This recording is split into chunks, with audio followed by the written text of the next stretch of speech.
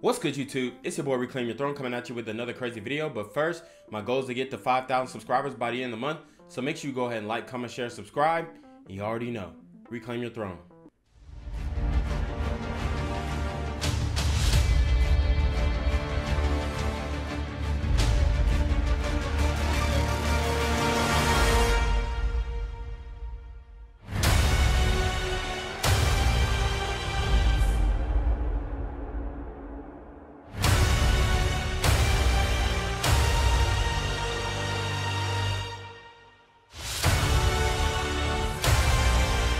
So guys, we got to break down this video right here. First, we are going to do a video, and then second, we're going to break down an article of a new law that was passed in California that is going to definitely affect the dating market. So let's get into the video. Go out with your man and another man passes you a drink. Would you accept it? I probably wouldn't. Okay, so now that Okay, so I want to show you guys what actually happened. When he asked the question, if you were out with your man and a guy offered you a drink, would you accept it if your man is literally right there? And the girl beside him rolled her eyes and smacked her lips. These women, they want to get away with things that are just not okay in a relationship. They want their cake and eat it too, meaning she wants to be able to be showered with gifts by other men, but still be in a relationship, a loving relationship with a man who's going to accept her for who she is. And my thing is, the thing is that puts a man in danger. We see the trouble situation. We see a whole bunch of other situations, dudes getting set up by chicks because they're in a situation and they're smashing another guy, and people paid for this and people paid for that. In the trouble situation, Trouble actually got killed because the dude whose girl he was smashing paid for the woman's BBL. So imagine how possessive a man's gonna get if he paid for a woman that he was loving on and upgraded her body and spent 5, 8, 10, 15,000 on a new body. Imagine how possessive that man is gonna get. So what you guys have to understand is that these women are, it's wrong that a guy would do that, yes, but if you're entangling yourself with multiple guys, different guys react different ways. Trouble, he probably wouldn't have tripped over a chick that he just smashing, but the boyfriend who was already committed and who you know, put out a lot of money toward the situation, energy, time, whatever, I mean, he even lived with her or she lived with him, however what they had it on the lease. A guy like that, he's gonna get possessive, and he's a street dude, so you already know how these street dudes are.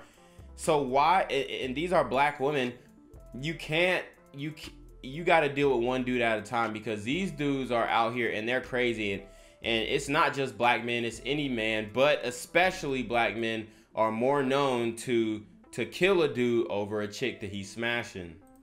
that you're out by yourself, another man passes you a drink, you would accept it. Yeah. So what's the difference? I mean, just a respect thing. But he also knows that, like, when I go out and stuff, it's not like I'm sitting here advertising, like, but, all right, so what if we in a club, like, you come into my session? And you're not with your man. Drinks. So y'all heard it. He asked, if we in the club, are you coming in my section if you're not with your man? And she's like, oh, he offering me drinks. Dude, if your woman goes in another man's section and she's dating you, it's over. It's over, bro. I live in Atlanta. I see the nightlife. There's like a party, then there's an after party, then there's an after party. Guys, a woman who is staying out till 5, 6 a.m. a night, she's definitely getting piped. I'm gonna tell you that right now. Like, I went to this after party in the A. It was Midtown, whatever. We went to the after party. Then the after party was like more like celebrity vibe and dudes who got, you know, Maybachs parked in valet right in front of the club. So it was a different level. And then when you go into the party, like, the chicks they getting smashed. Like, in sections, they're giving top. Like, they might be getting smashed in the section. It's happening, bro. You know, I seen it with my own 2 eyes. So I know what I'm talking about. I'm on the club scene in Atlanta. Like, bro, it's really going down. So when you see this type of stuff and your girl is going to clubs and going to sections and stuff like that and getting in other men's sections, they're definitely getting piped. In this day and age, maybe 20 years ago, it may not have happened, but in this day and age, it's OV, bro. And we got bottles. You're not with your man. You going in this We section? got bottles. If I'm not with my man, We got a lot of bottles. Yeah. And I'm out with my friends, right? Yeah, you out with your friends, not we your got man. a lot. And if you out with your man. See, if a woman opens up the doorway, the gateway, it's over. Because for one, she's exercising her hypergamy by even getting in the section with a guy. Like, the whole point of a section is you spend like thousands of dollars, and they know this. So you're spending thousands of dollars for a section in the club, plus you're buying bottles repeatedly. Because sometimes it's not free bottles all night. You're gonna have to continue to buy bottles. So they're like, oh, this guy is rich. Let me see if he's gonna be interested in me if I go in the section. That's really all that is. So I definitely wanted to talk about that modern dating situation that we're starting to see now, especially since more and more girls are becoming club girls. So I do want to talk about this law that just was repealed in California that is going to enable intercourse workers to be able to, you know, sell that WAP freely. Okay, now that we have more and more club girls, a lot of those club girls are going to transition into intercourse work. What do I mean by that? The girls who are going to the club, they are more likely, more vulnerable to get involved in intercourse work because maybe they work as bartenders, maybe they're strippers or whatnot, and they start selling the WAP to the highest bidder in order to support their lifestyle. So that's what's happening in California a lot. I know everybody knows about Figaro and Skid Row and all this kind of stuff. You have a lot of prostitution out there. So I'm going to read this article because I think this is setting a bad precedent, and it is definitely going to affect the dating world. And a lot of men are going to end up getting former street workers. So let's get into it. A lot of those beta guys who can't see the signs of these thoughts and these modern woman times, right? So California repeals anti-loitering law that sparked debate over the criminalizing sex work. California Governor Gavin Newsom on Thursday signed a controversial bill to repeal a provision of state law that bans loitering for the intent to sell intercourse, a proposal that deeply divided Democrats in the legislature and pitted trans rights activists against advocates to stop human trafficking. Anti-loitering laws have been contentious nationwide, in part because they are often vague in their definition of what constitutes as loitering, which gives police wide latitude to arrest or disperse individuals. While New York State and cities such as Seattle have reported anti-loitering laws, California now becomes the largest state to do so.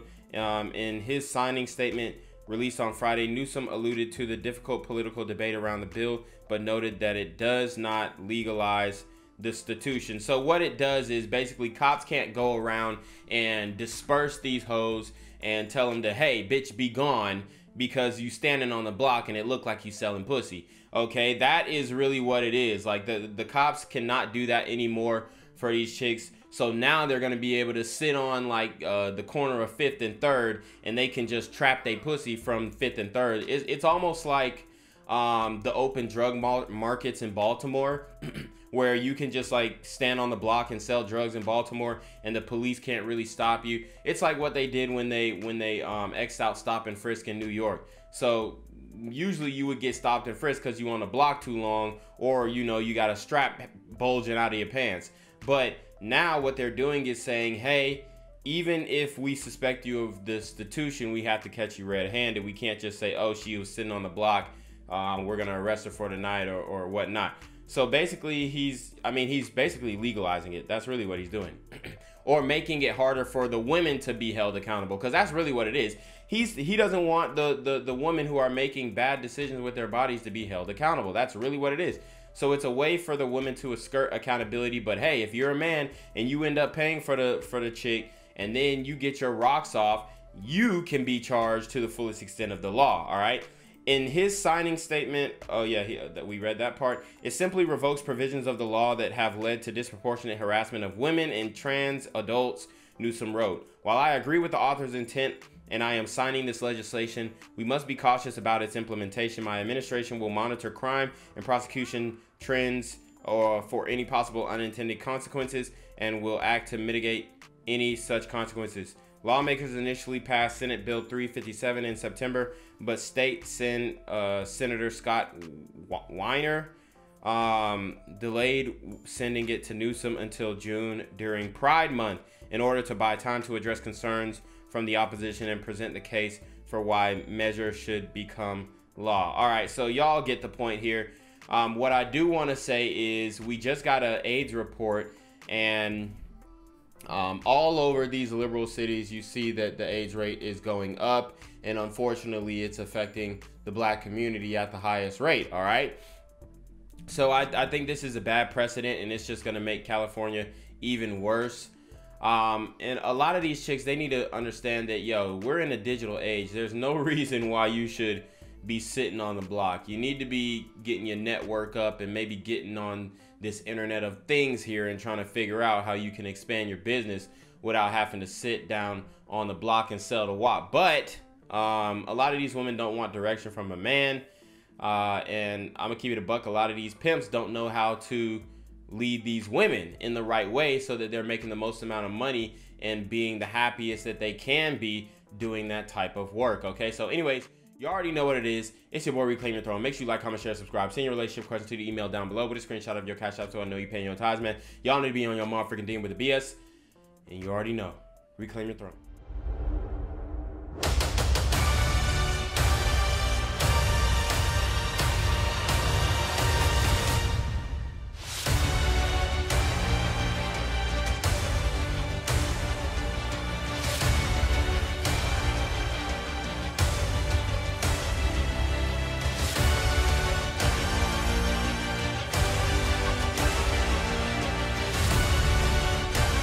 Reclaim your throne.